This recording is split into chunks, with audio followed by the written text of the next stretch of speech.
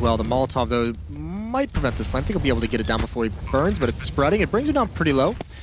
But now they've got to fight all the way through this train yard.